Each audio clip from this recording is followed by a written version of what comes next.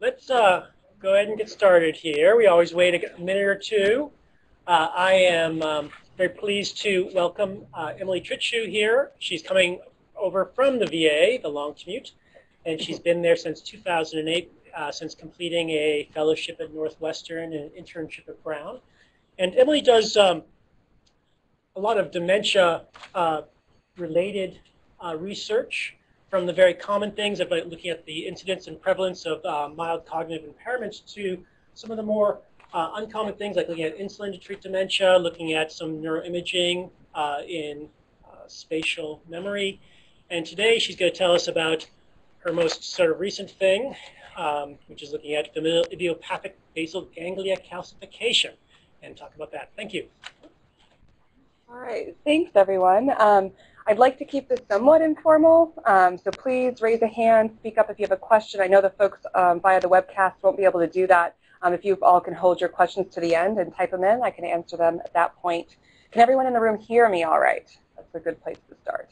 All right, so as Dr. Borghesani said, I'm going to talk today about familial idiopathic basal ganglia calcification. I have to admit, I thought of trying to come up with a much more catchy title, like A Tale of Two Phenotypes, and I resisted putting it in the actual talk, but of course I just had to share it with you all now. It's a lot easier to say than familial idiopathic basal ganglia calcification. So disclosures, just to let you know, I have no financial interests or conflicts. I went through the VA IRB to be able to use these case reports, this case report information for educational purposes only. So please keep that in mind as you think about and if you talk to anyone about the cases. I have de-identified them and even tried to alter a few details that were not crucial to the cases to assist with anonymity. But this is my first time presenting on such a rare disease. And so I think that it's important then to have those considerations of the identity of the individuals involved in mind at all times. So I do research, as Dr. Borghesani said, but I also do clinical work. And my clinical work is a memory clinic at the VA hospital. So the people that come to me, almost always, invariably, have a complaint about a memory problem. Sometimes they have a memory problem. Sometimes they don't. Often, I'm able to assist with diagnosis and treatment planning. But then in some cases, like the ones I'm going to talk about today, my workup has nothing to do with the diagnosis and is actually useless in that respect. Patient one came in, is a 45-year-old divorced Caucasian male.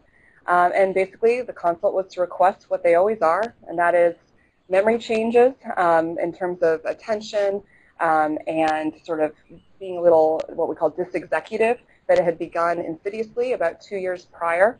In this gentleman's case, there was an unclear decline over time, and it was in the context of some severe psychiatric symptoms as well as comportamental changes that had begun about 6 years prior and had gotten worse over time.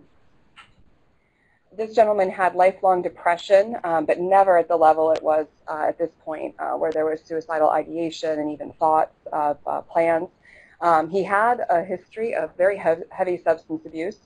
And as a result of that substance abuse and some of the difficulties with the law he had, he finally got into psychiatric treatment at about age 30. He was intermittently followed for about 8 years. And in this period, he had started to develop these very intense guilt feelings. This is how he described them. Some paranoia, bizarre thoughts, believing that people that he had served with in the military were actually Russian spies and he should have reported them, and feeling guilty that he hadn't. And he also, while never having visual hallucinations or very well-formed auditory hallucinations, he did have sort of whispers that he would hear that were sort of these guilt feelings swirling around. So at age 38, he presented to the first time to the VA, and not much later that year was hospitalized for his first psychiatric hospitalization. At that very first hospitalization, he was diagnosed with major depressive disorder with psychotic features. Started on risperidone. They had a neuroconsult and a CT scan. So here's his CT scan. It's pretty striking. I know it's probably, you can't read the impression there, but basically it describes what you see here as the unidentified bright objects, which are calcifications throughout the basal ganglia, in his thalami, and in the cerebellum, as well as distributed in a few other regions.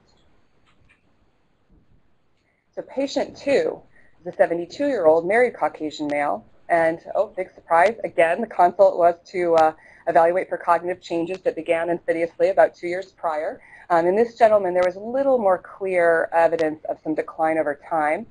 And his problems were primarily with prospective memory, trying to remember to get to his appointments, take medications, a little trouble with multitasking, some anomia, and he was talking less than he had in the past. The family noticed that he was quieter. Also, he had recently gotten a little confused and turned around, even in familiar places. He was out hunting in some woods that he knew well and got turned around there and didn't turn up for a few hours after he was supposed to. He also was having some gait changes, little balance problems, and overall lack of energy. For this veteran, he'd always been very easygoing, and his family was noting that he had some increased irritability, and he really had no history of psychiatric disorder, mood disorder, or otherwise. And so here's his brain scan. Again, I think you can see the bright areas on CT of calcification bilateral in the basal ganglia, thalami, cerebellum, very similar. So in fact, if I put these two scans, or the top row is the son and the bottom row is the father, and I've just given away that there's a family relationship between these two gentlemen, you can see how similar the scans are. We're at this point here, we're at the level of the basal ganglia, caudate heads, and this is in the father, sort of a mid-level cut here for the son, and then the father, and then the cerebellar calcifications are a little bit less in the son and greater in the father, but overall these are very similar patterns. So as you can guess, I suddenly wasn't the one trying to distinguish whether they had Alzheimer's disease or not. So the objectives for this talk are to have you guys be able to know what familial idiopathic basal ganglia calcification is, review some of these CT signs and genetics involved with the disease, at least what we know, and then I'll talk a little bit more about these two cases I've given you a hint of. So it's going to get really tough to keep saying familial idiopathic basal ganglia calcification, but I'm going to keep trying. In fact, maybe I'll just sort of skip over it sometimes. It is a very rare neurodegenerative disorder. And one thing that you noticed, I think, with these CT scans you saw is how striking it is of the symmetry of the calcifications. And so they typically appear in the basal ganglia, but also, as I showed you, very commonly in the thalamus and the cerebellum, particularly the dentate nuclei, as well as in the centrum semiovalle. This was actually previously known as Farr's syndrome or Farr's disease. I've got a nice little picture of at least what the internet tells me is Theodore Farr up above. He had a case report back in 1930 where he had followed and worked with a 55-year-old who had a bunch of seizures and then died while unconscious. They looked at his brain and saw this striking calcification, and it was in the vessels that were penetrating the white matter in the brain. But very interestingly, they were not in the basal ganglia. So somehow this name got connected to this familial idiopathic basal ganglia calcification. I don't know if that's the reason the name has fallen out of favor. It could be because there were at least 2 other people around the same time period who described similar cases, or it may be just part of the general Germans doing scientific research during the 30s, not so good. But overall, a striking thing about this is despite the similarities on brain scans among individuals that have this disease, there's a really wide both intra and interfamilial diversity in the age of onset, as you've seen here, how severe their problems are, and the sort of combined picture of symptoms that they present with and or develop over time. There's even a case where someone under 18 was identified who had clinical manifestations of these calcifications. So just again, to give you a sense with a little fuller spectrum of brain slices, this is that first patient, the one who's in his mid-40s, coming from inferiorly, ventrally moving dorsally and superiorly. You can see how pervasive these calcifications are.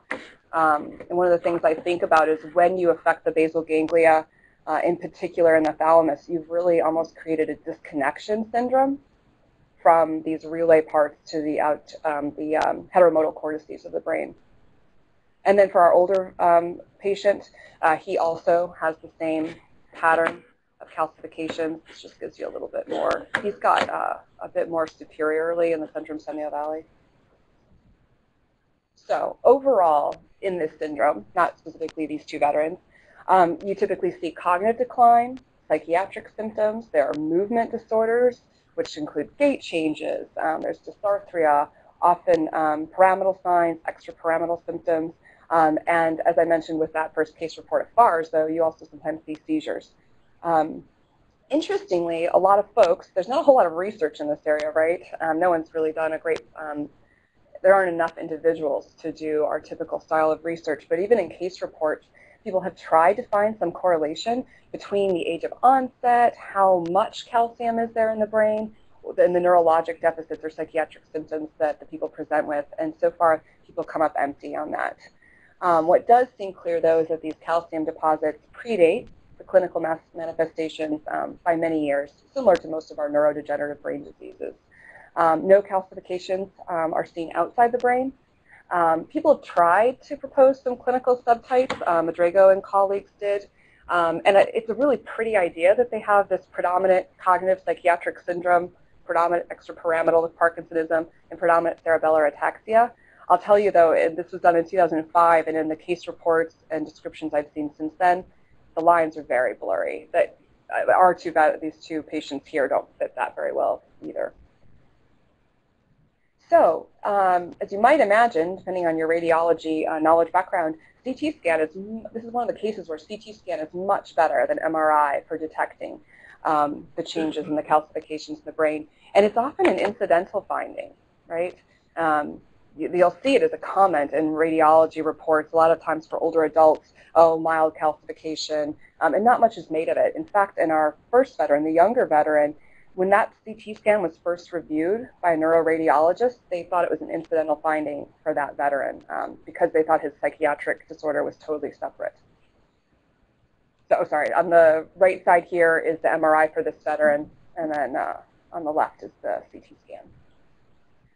So, when we think about the prevalence as well as the pathophysiology of this disease, it's really important, though, to try to rule out other causes of calcification, because there are a lot, and there are other diseases that can cause similar-looking abnormalities on CT scan.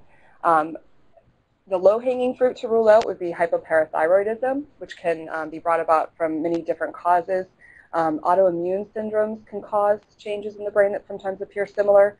Wilson's disease has been considered an important rule out. It's also very challenged, our diagnosis of this is challenged by the fact that a lot of calcification, as I mentioned, is seen in normal aging.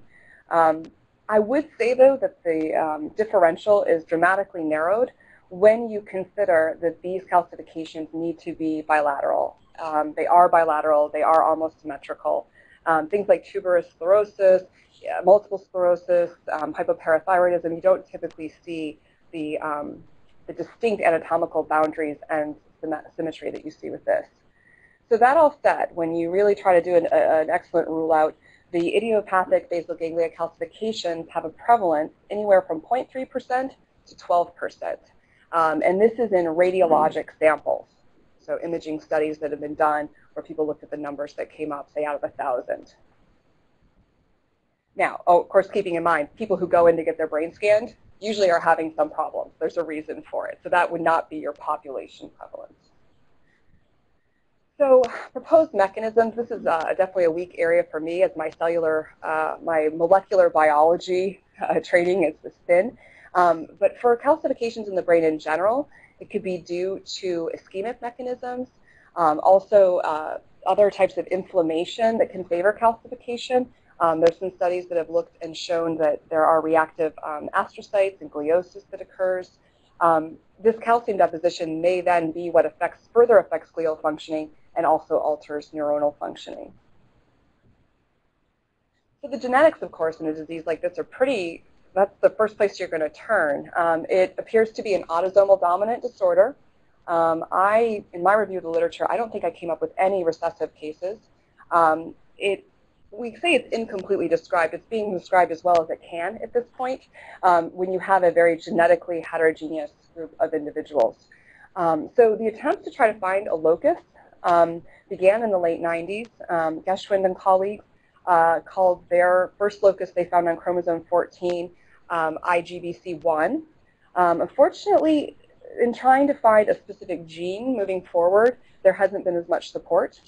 And so the first three, just to let you know, chromosomal loci identified were 1, 2, and 3 here. The American family is the one described by Geschwind and colleagues. IBGC2 was on chromosome 2 and described in an Italian family. And then IGBC3 is on chromosome 8 and was found in a Chinese family. So I would also point out, in terms of prevalence of this disorder, it does not seem to have ethnic boundaries or be specific to any, or more common in any particular race. So that IBGC2 locus, there was a candidate gene that got some attention, and it was the secreted phosphoprotein 2. It seemed like a good candidate, as it's an extracellular matrix protein and had believed to have a role in inhibiting calcification. However, there's no real recent support in the literature for this gene as being a causative gene. For that 3 locus, this is the solute carrier family 20, which is a phosphate transporter member 2. So this SLC28-2 gene, it encodes a sodium-dependent phosphate transporter. So if you think about the interplay between phosphate metabolism and calcium, you can begin to understand why there might be some important interactions here. So it's implicated in altered phosphate homeostasis. So this gene, if you put together the studies that are out there, it appears to be responsible about 40 to 50% of the families studied, which is decent, but certainly not covering all of them. And there's been a couple elegant studies that looked at where the gene is expressed in the brain. And wouldn't you know, the overlap for the regions where these calcifications show up is almost a perfect map.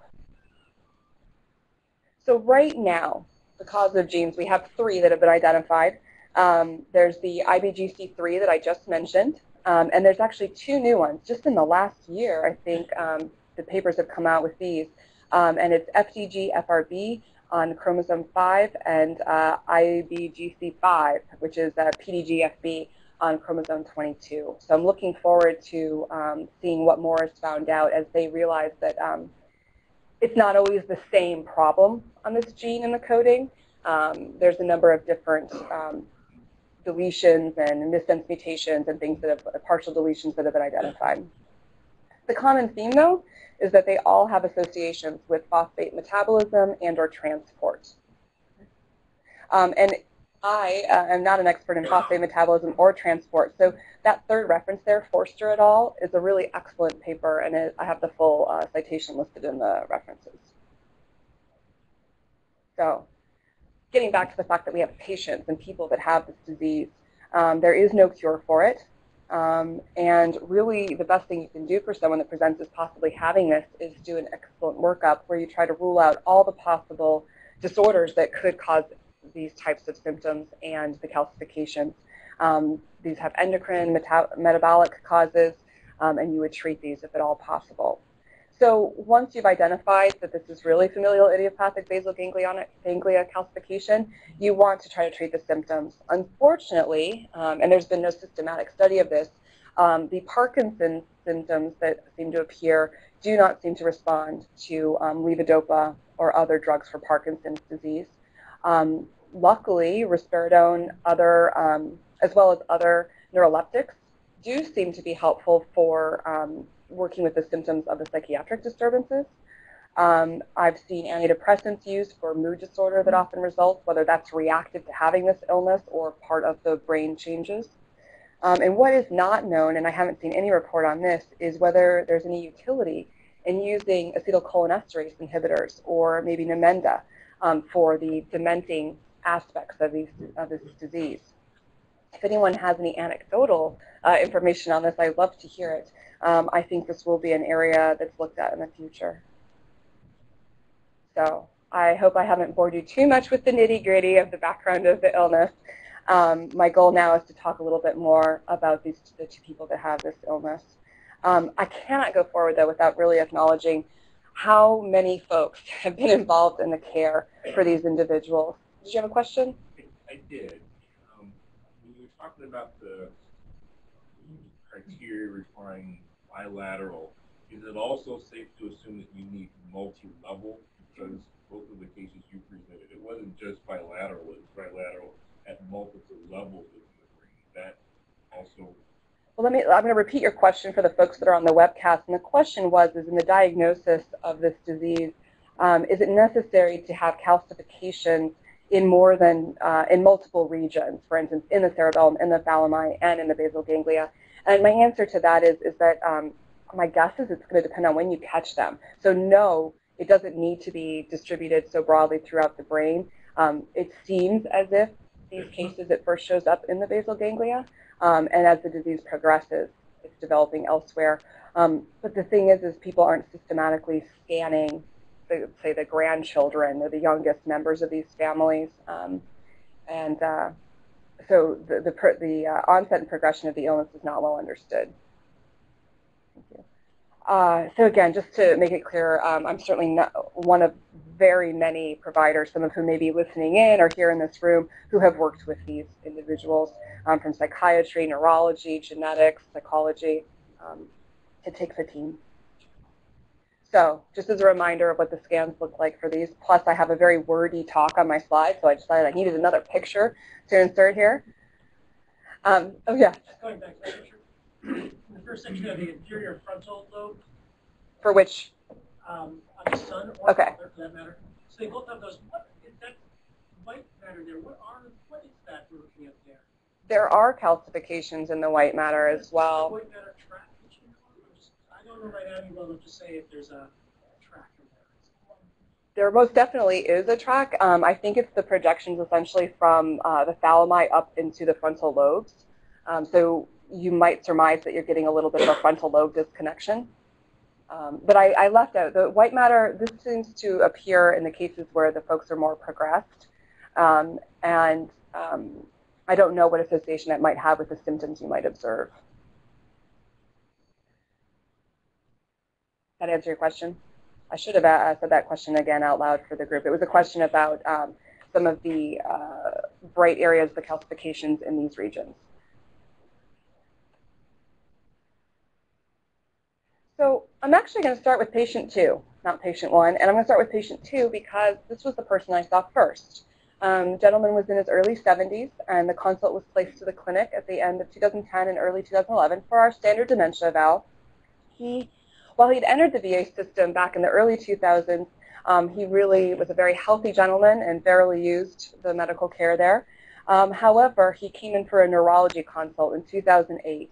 He had gotten an MRI at an outside hospital, and the radiologist there, and it was for some little bit of balance changes, and the radiologist there had noticed there might be some changes in the brain, and so they went on in and came in for care at the VA. And in that first neurological outpatient consult, at most, they picked up some subtle signs of Parkinsonism, but really no tremor. It was reported changes in gait and just a touch of rigidity. And really, as I previously described, this veteran had no psychiatric history. I queried audiovisual hallucinations, nothing. And initially, when I was talking to him, it seemed like the family history was negative. A mother who was over 100, who is still alive. In terms of instrumental activities of daily living, these are an important thing to ask about when you're doing a dementia eval to see whether they're impacted. The veteran rarely drove now, and his wife said he probably couldn't do the finances if he needed to. But that's tough because he'd been doing that. She'd been doing them for years and years. So you dig in a little bit deeper, and really, if you ask them when anything had changed at all, they commented that 10 years ago he maybe had some trouble starting with driving, and that was why he was driving less commonly. And in fact, they had a near accident with one of the grandchildren in the car. But for whatever reason, no one could pinpoint whether it was more now anxiety driving, whether it was that there had been inattention at the wheel, or a motor change that had caused this. No one could really pinpoint it. He had just sort of handed over driving to his wife for most things. Most notably, though, the problems with memory and attention had become more problematic in the last 2 years. As well as some of the motor changes. They described a scary incident where the patient had been pushing a stroller with a grandchild in it and had gotten a bit of a fascinating gait and had sort of going down a hill, lost control of the stroller. Everyone was fine, but it kind of got them to get reconnected with the VA and to get another neurology consult, or to get the neurology consult. In terms of med history, very little. The person had hypertension and so on, minimal medications, no significant substance use, like a rare alcohol drinker, never had smoked tobacco. Family history, as I said, mother alive at over 100. His father had died in a car accident in his late 40s, so not much to go with there. And the veteran was part of a sibship of 9. 2 brothers had died early, and when you queried even further, the paternal grandfather of this patient might have had dementia, but very hard to get a good description of those symptoms. This patient has the 3 children, 2 sons and 1 daughter. The son that I'm talking about here today is the one listed there with the psychiatric history, and there are 5 biological grandchildren and with no known major health problems. So psychosocial history, raised in the Pacific Northwest, good student with a high school diploma. I have the asterisks there because the wife bragged for her husband that despite having a very rough upbringing and being kicked out of the house and having to take care of himself from age 16 on, he still completed his high school diploma. Was in the military for 4 years, achieved a rank of E3, and then was a truck driver and eventually actually a harbor master, which is a position with a fair amount of responsibility involved. The family is very close. One daughter lives across the street with her family, and both the son, P1, and his 3 boys live at home, as well as another son, his wife, and their 2 children. So I think we might be seeing the basis of a pretty chaotic household here. This patient is an outdoorsman. He continues to go hunting and camping. They live on a big piece of land, and he farms and has livestock and is doing all of that work without any difficulty, at least none that was reported. So, neuropsych profile. I know this is a very wordy slide, but it seems silly to kind of go one piece at a time. An important part of a neuropsychological evaluation is trying to get some sense of a premorbid estimate, what sort of was the best level of functioning this person's had. In this veteran's case, he clearly intellectually was at the upper end of average throughout his life. And a global screen for his age, a 27 out of 30 extracted MMSE, or a 91 out of 100 for the 3 MSE. Those were technically within the normal ranges. And attention and concentration were within expectation, no notable problems there. And memory was where we saw the first slimmer of problems. The new learning was below expectation. Once he got enough trials and got information in, he could hold it in over time. So that was not the pattern. I don't know if folks are familiar with sort of the pattern of Alzheimer's disease, but this would be the opposite of that. Folks with Alzheimer's disease tend to have that rapid rate of forgetting. This veteran just had trouble when he kind of had to encode things with just one learning trial. Visual spatial function was within expectation. On language, everything was really quite strong. Maybe the one weakness was in phonemic fluency. That's coming up with a bunch of words fast that begin with a certain letter of the alphabet. We contrast that with category fluency, where you have to come up with items fast that fit in a certain category. In the executive and reasoning domain, really everything was fine except for planning, organizing a complex copy. And I'm going to show you in a second what does copy look like. The fact that it looks anything like the original is remarkable given how poorly planned it was. And there was motor slowing bilaterally manual. His mood, not depressed. That's the geriatric depression scale. A 7 out of 30 is considered not significant for depressive symptoms.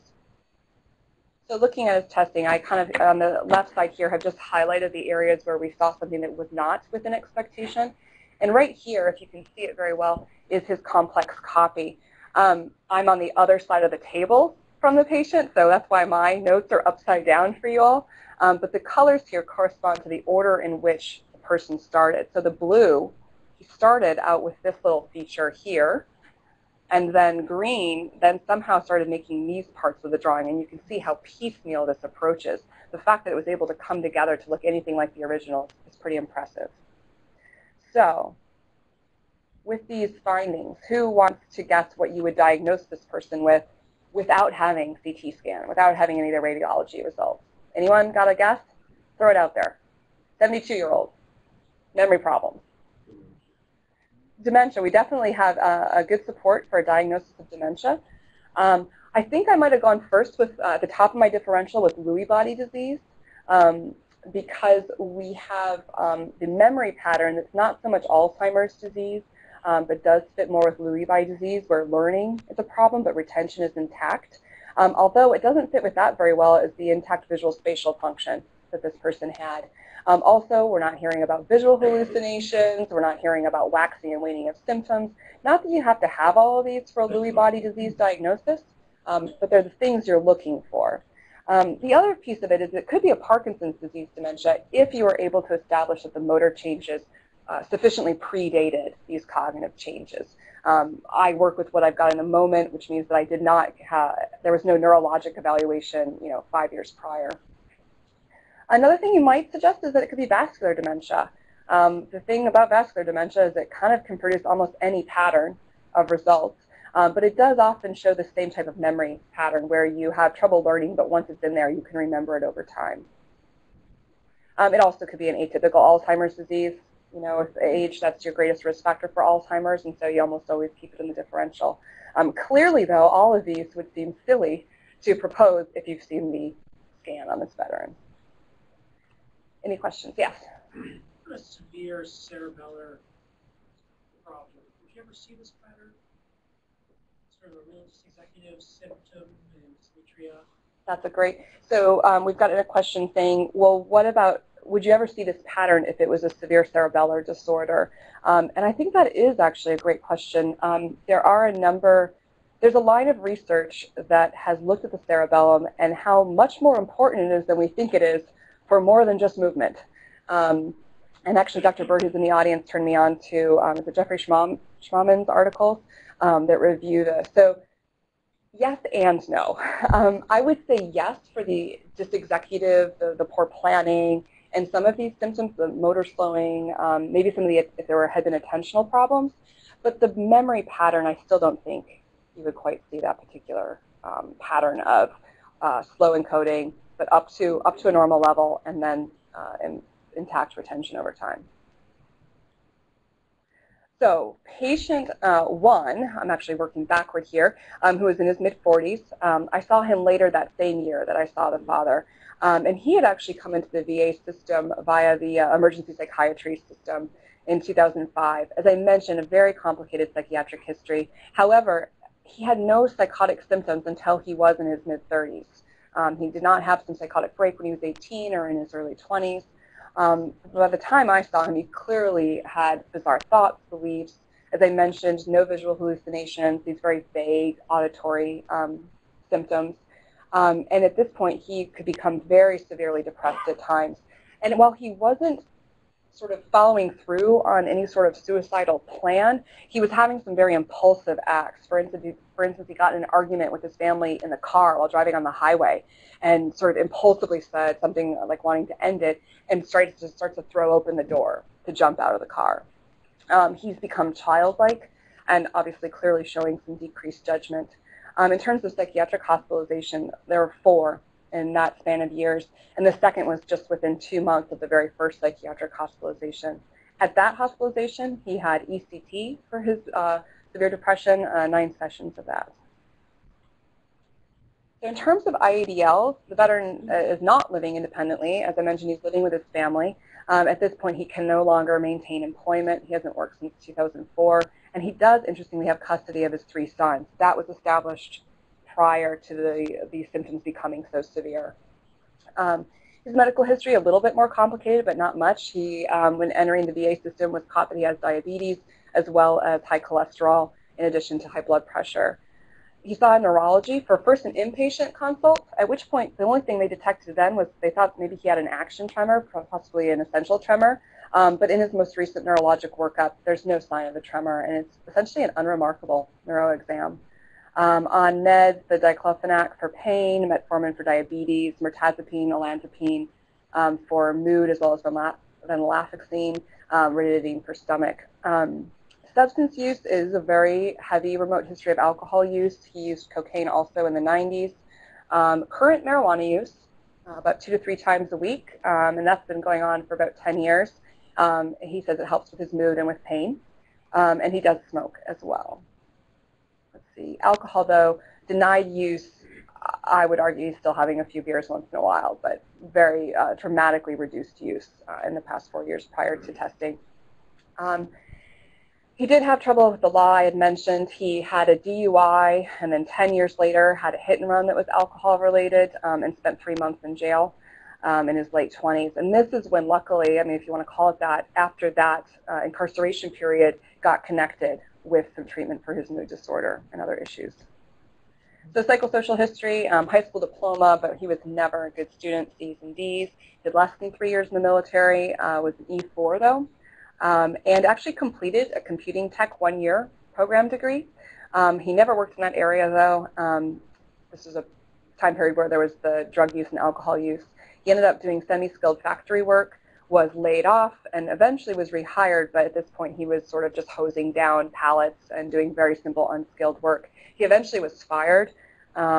He said it was because his boss was a jerk, but his family members sort of outed him and said that he had been reprimanded numerous times for smoking cigarettes where he shouldn't, and just couldn't. And again, when you talk to him, it wasn't that he sort of willfully was being defiant. It was just more that he couldn't get himself to care about where he went outside and smoked, whether it was in the designated area or not. As I say, he was divorced. This gentleman has very minimal daily activities. He demonstrates abulia, he's apathetic, amotivated, impersistent. You know, you could give him a task and he would be happy to try to help out and do things around the house, but it was very rare that he would actually complete a task. And he also was sleeping a lot. That was one of the biggest concerns of the family members that came in with him.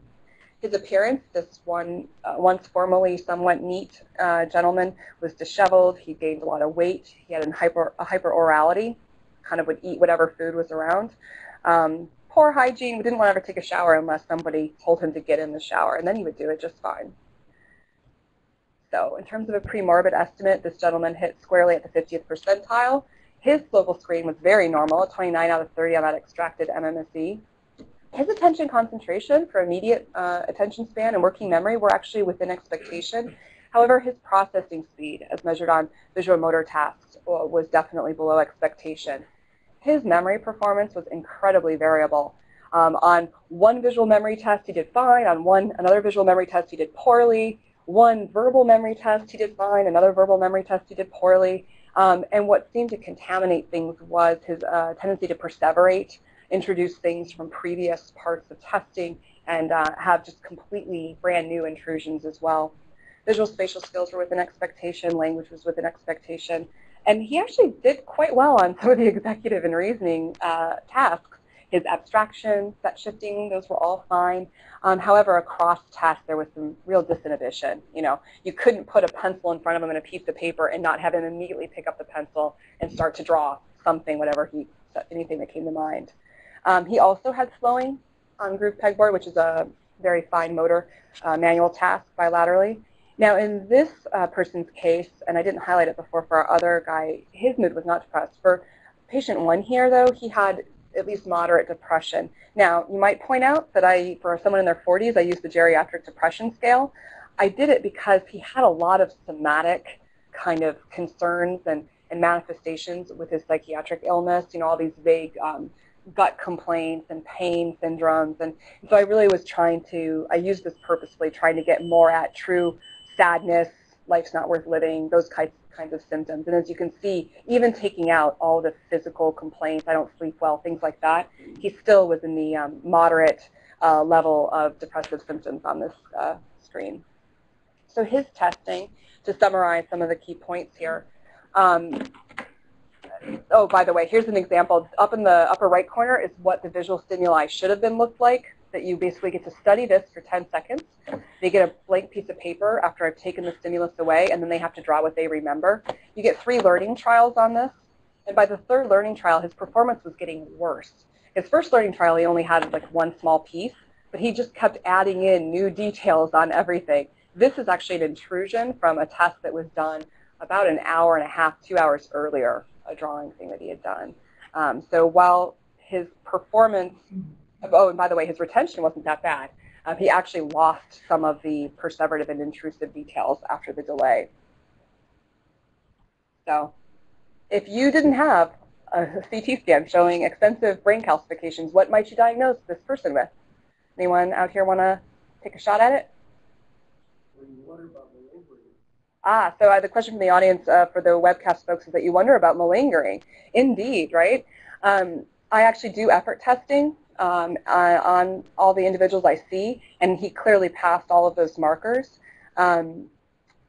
Also, one thing that's really nice about working in dementia, if I could say that there's something nice, is that not many people want to malinger having a neurodegenerative disease. The problem with that, if you're faking, is that you have to get worse over time, right? But that is an important consideration. And also sometimes people's psychiatric illness seems to get in the way of them putting forth very good effort. So we had evidence he had good effort throughout the testing. Another question in the back or comment. That's a very good question. The question was whether he had an exposure to combat, and he did not. And so as far as I know, no toxic exposures, nothing like that. So I see you guys are thinking really outside. I mean, with someone that's young, you really have to think very broadly. You think about seizure disorders, you think about brain tumors, you have to go all around. Now, in terms of a progressive illness with these types of behavioral changes and cognitive changes, I have to admit I'm biased. I jumped to frontotemporal dementia. This guy had been diagnosed with schizoaffective disorder, which this is not my area of expertise, but I don't think you would see such extensive deficits in someone with schizoaffective disorder, even when their psychiatric illness is at a point that it's more prevalent. So for me, this was very much the syndrome, the clinical syndrome phenotype of the frontotemporal dementia, the behavioral variant, not the language. And in this veteran, with this patient, seeing him the one time, it was a bit hard to establish a clear decline over time. The psychiatric symptoms, as they came and went, depending on how bad his mood was, as well as how chaotic things were at home, definitely showed that he was sometimes doing much more poorly than others. So that clear decline over time was harder to establish. I did on time. So for our DSM diagnosis, DSM-5, for both of these patients, they meet criteria for major neurocognitive disorder. Now, somebody in the audience might argue, well, this may be just a schizoaffective disorder for the younger gentleman, and maybe that's all that's going on. I find it hard to believe you have that much calcification in your brain that it isn't somehow related to what's going on.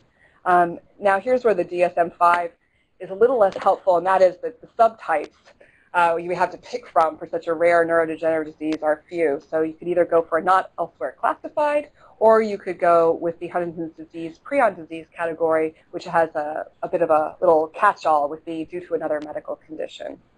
I don't remember, actually, I think I did the diagnosis on both of these folks before the DSM-5 was sort of mandated. So I think I was able to escape that one. So I was actually able to see these folks again for a repeat evaluation. I sort of made it a family visit. Everybody came on the same day, which is why the older veteran I saw 21 months after his first evaluation, so almost 2 years, whereas the younger veteran I saw just 1 year later, which isn't as much time to try to pick up on progressive changes. Our tests are fairly sensitive, but that can sometimes be pushing the boundaries for them. For the older veteran, there was pretty clear decline over time. There was a drop somewhat in his just global screen, and really a lot of the areas that he had had trouble with now demonstrated even more problem. His retention was now problematic. He could still had trouble learning, and what he learned, now he was losing things over time. He now had problems with set shifting and additional slowing from what was seen before, as well as somewhat disappointingly even some increased mood symptoms. And I believe it was after this visit that he was put on an antidepressant for his sort of irritability, anxiety, and depression. Our younger veteran showed a lot of variability over time. Now, he showed a lot of variability on the initial testing too. So it was both over time and within areas of cognition that you wouldn't expect to see so much. I bet the question again could be, well, was he putting in full effort this time? Again, the markers seem to indicate that he really was trying. And this person is just a very eager to please personality when you meet him. Despite this abulia, amotivation, he still wants you to like him and wants to do what you tell him to do. He just can't ever seem to carry through on it. Let's see, there were some sensitive tests that did show enough of a decline to seem clinically important. That was on logical memory, which is a narrative memory task, as well as on phonemic fluency, coming up with those words that start with a certain letter. The memory test had flip-flopped.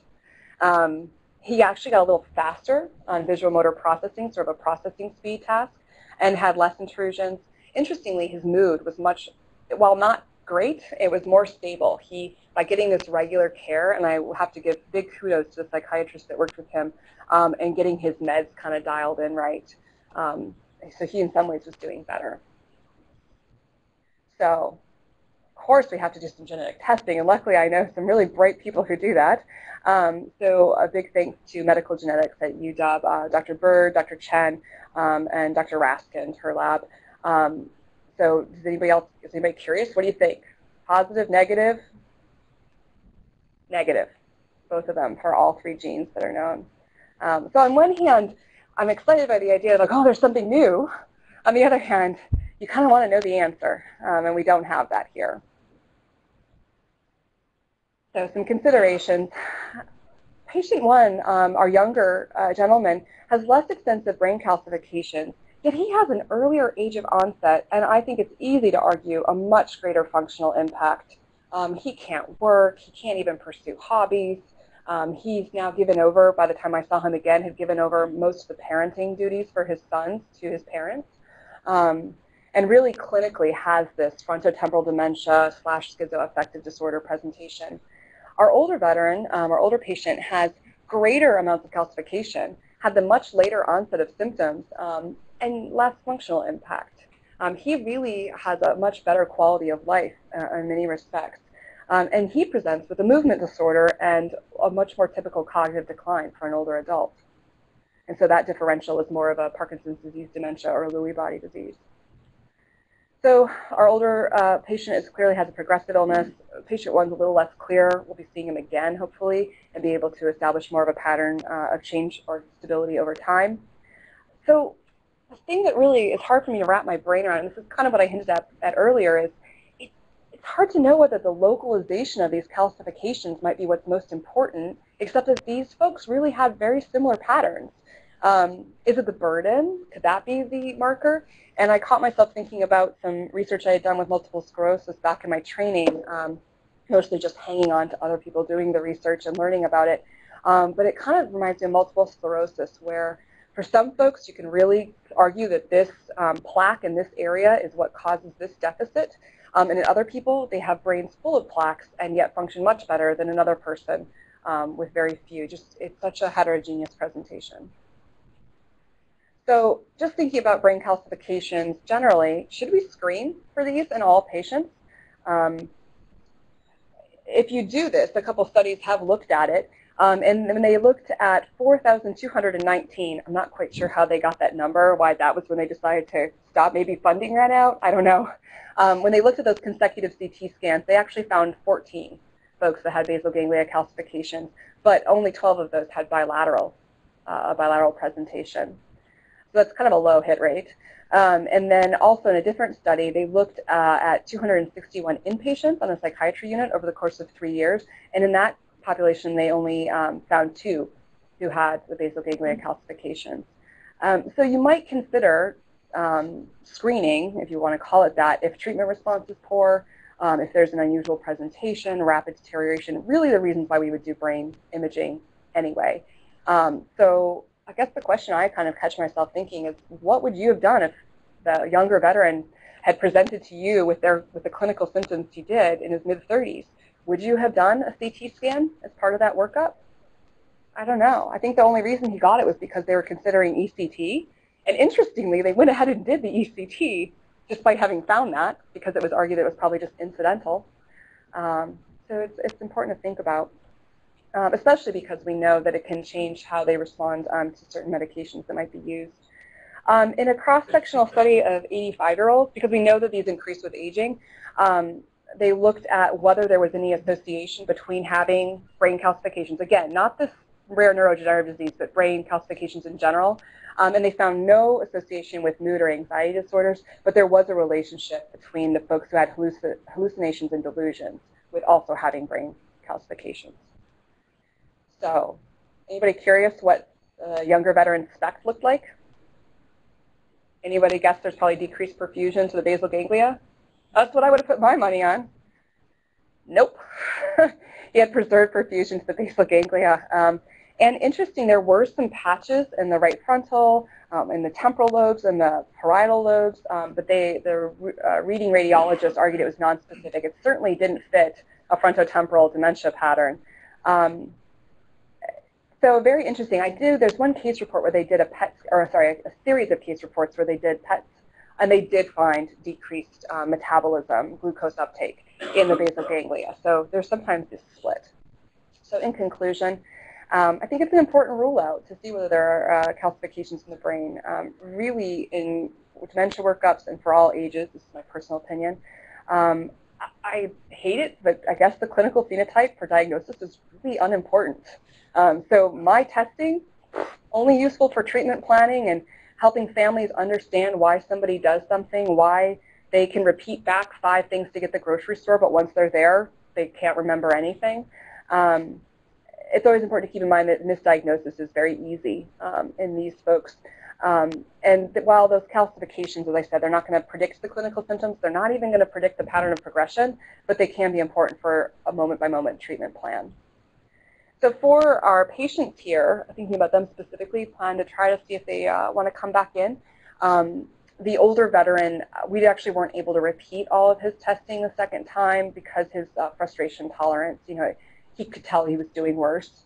And so a few tests he asked to discontinue. And since there was no clinical absolute need to do it, I pretty much, whatever he said was what went. But in terms of the genetics, one could do some whole genome sequencing. There's a recent paper out that looked for copy number variants. That might be something where there's something still could be found on these known genes for these individuals. All right, so here's the references. I'm not sure if this talk ends up being available online for folks, but I'm happy if anyone wants any of these references to pass them on later, or you can contact me via email at etrit@uw.edu. All right, thanks everybody for all of your attention. And I will definitely take, and if I made any paraphasic errors during this talk, I'd like you to address all the complaints to the management. I had a baby 4 months ago, and he has not been sleeping well this week. So I've been diagnosing myself with primary progressive aphasia. Sorry, nerdy neuropsychology joke. Here we go. I'm going to pull this up to. It's etrit, ETRITT, at uw.edu. Correct. All right, any questions from the peanut gallery? And if you're doing this via webcast, I guess you can type them in and I can see them there. Yes, Dr. Bird. Could I just comment? I'm a neurologist, and I've seen these patients. It always amazes me that somebody can have a third of their brain calcified and have a normal neurologic exam. Absolutely. What the SPECT scan shows you is really not solid calcification. There still are neurons and astrocytes there, blood flow there, but not as extensive as it seems. It's very impressive on CT scan. And that leads me to my other comment. The literature is full of this business about the normal aging population having this phenomenon on CT scan, maybe 1 or 2% of the population. But if you start saying in how many of those is it this extensive as you see in these guys, it doesn't happen. Not even close. What they're referring to in those studies is a pretty limited calcification, and that does occur in normal aging. This kind of thing should never be normal. It doesn't look anything like normal aging. So we. And the symptoms, especially in the son, certainly remind me a lot of what I see in people who have TB. And so I think the basal ganglia frontal connections are where the key is in terms of the neurophysiology of what's going on. Yeah, absolutely. If there's any folks still on the webcast, a little hard to cover all of this, but the comment was that the fact that the spec shows that there's still perfusion to the basal ganglia makes us realize that calcium deposited there is not solid. There's no, there's something still that's able to work there, or at least get blood flow. And as well as the comment that aging calcifications that are seen are nowhere near this extensive. So if you look at the scans, while there are some calcifications, it is still strikingly different. And then if I can remember, the third point is that you've seen folks who very much present this way. And you brought up the fact that there's almost a little bit of a Huntington's disease feel to the individual, the younger veteran, younger patient as well, in addition to the FTD behavioral variant. Any other questions? All right, excellent. Thank you for your attention and your time.